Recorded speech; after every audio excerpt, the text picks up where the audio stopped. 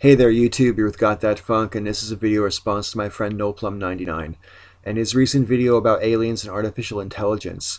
Jim, I really liked your video, and as much as I would like to dive into the alien topic, I think this video is already going to be longer than I normally would like it to be, just talking about artificial intelligence.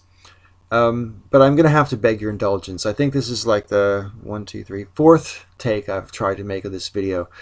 I've got so much to say, and all of it competes to come out of my mouth at the same time. So rather than having some sort of brilliant uh, soliloquy off me, which comes crashing down with a major substantive point, what you're going to get is a little meandering stream of consciousness rant, as it were, on this subject. You know, I have a lot of the points you made in your video still in my head. I watched it for the second time about an hour ago. And I also have a lifetime of consideration to fall back on, because this is a topic that I've been thinking about ever since I was a kid. You know, I've been a big fan of sci-fi my whole life, and the concept of artificial intelligence wishing to do harm to man, for me personally, is as old as the film 2001: A Space Odyssey, which I saw in the cinema when I was a boy. And as you know, Hal goes crazy and starts bumping off the crew. And this is a recurring theme in a lot of science fiction. My favorite one when I was a kid was, I think it's called the Forbin Project or something like that, where they create this computer called Colossus, which is going to take control of our nuclear arsenal, so as to eliminate any possibility of human error.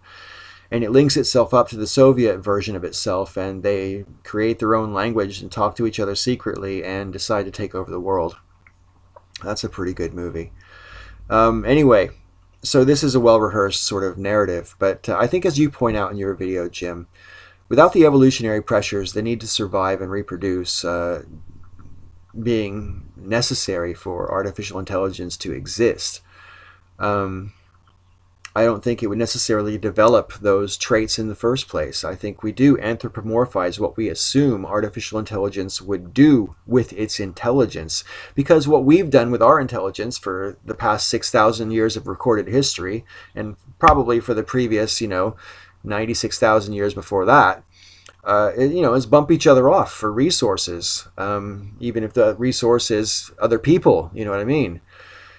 Human history is full of it. So it's natural, I think, for us to project that on other intelligences, be they artificial or alien for that matter. But I don't necessarily think that follows. For one thing, defining intelligence is hard enough, and defining the difference between intelligence and consciousness is, nearly impossible. However, people have tried, and I think somewhere on the road between intelligence and consciousness, you would stumble across a little thing called conscience. This desire not to be harmed and not to do harm as much as is within your power, more often than not, is what your conscience is all about. And that has spontaneously developed because of our need to survive together here, on this planet. And I think that is a big part of consciousness as well. Consciousness is the ability, I think, to understand questions like why. What is the purpose? Not how do things work, but what is the purpose? Even though you can intellectualize things and realize that there is no purpose because everything is transient and blah, blah, blah. But we can conceive of the question why. We can imagine that things have purpose. And I think for artificial intelligence to be truly intelligent, it would have to be able to imagine. That's not just to say that it could exceed its own programming and learn things that it wasn't programmed to learn and so forth, but imagine possibilities that it doesn't have any reason to know are possible until it, considers them and so forth. Imagination is a huge part of consciousness, and I think intelligence. It's difficult to decide which category to put it in, if you ask me. And I think this is a huge problem for defining what artificial intelligence could be in the first place, and how would we even decide that it was equal to our own or superior to our own until we can actually decide what we're going to include in the category. And whether or not consciousness would emerge from pure intelligence is a question on its own, but part of that question, I think, would be, as human beings, we sort of imagine that we have this thing called free will. And as far as I'm concerned, that's a highly debatable point. And I think we assume that for an artificial intelligence to be actually intelligent, it would have to presume itself to have free will. And isn't that how we would kind of define it as intelligent in the first place? I mean, if it couldn't possibly exceed its own programming, then it doesn't have free will, right? And is therefore intelligent, or is it just well programmed? These are questions that, I don't think ever go away. I don't think it'll go away when we have artificial intelligence, which is capable of, mimicking human behavior to the point that we can barely tell the difference. And let's talk a little bit now about what you were talking about in your video about the evolutionary pressures that artificial intelligence may or may not be encumbered with. I think a really important thing, especially as pertains to the potential for it to go wrong and imperil the human race, is, and I know I'm going to catch some shit for saying this, but if an artificial intelligence has no means to be able to comprehend something as basic as pain, it has no means to even comprehend something as basic as fear, then yeah, of course, it would represent potential jeopardy for us. And I think, therefore, it would probably be necessary to find some way for artificial intelligence to be able to comprehend things like pain and fear, which are, by definition, characteristics of, living organisms. So if an artificial intelligence was truly intelligent, we would have to also therefore consider it to be alive, would we not, in an artificial sense? And though it be artificial, could it really be seen to be alive if it hasn't got the other traits that an organism has? The ability to, perceive its surroundings is one thing, but to be affected by its surroundings, for it to matter, I think that's another thing.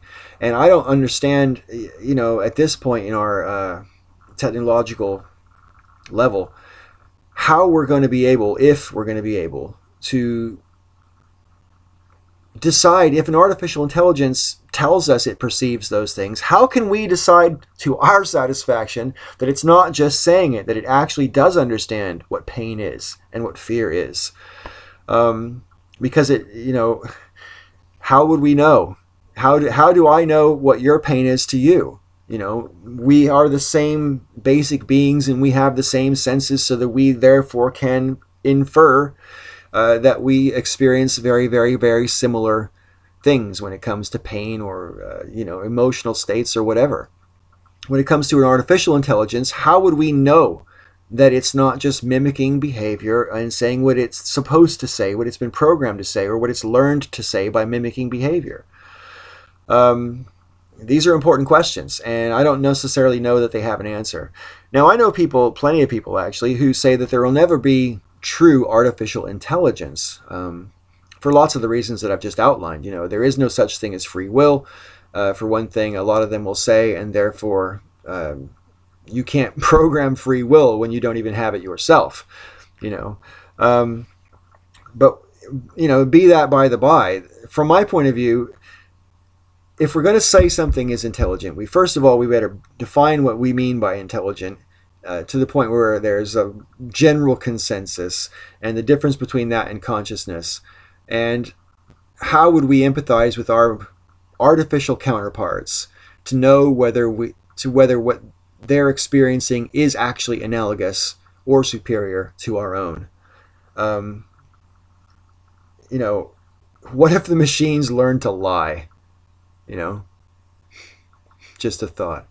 Listen, I could wax on and on and on about this stuff for ages, but I think I'd rather keep the video to under 10 minutes, and we're getting there now. Jim, I want to thank you for your video. Maybe I'll discuss the whole alien thing in a future video if I ever get around to it. I'm actually surprised that I've never actually made a video about whether or not I think aliens would or would ever want to come to the Earth. So I think I'll get around to that in the near future.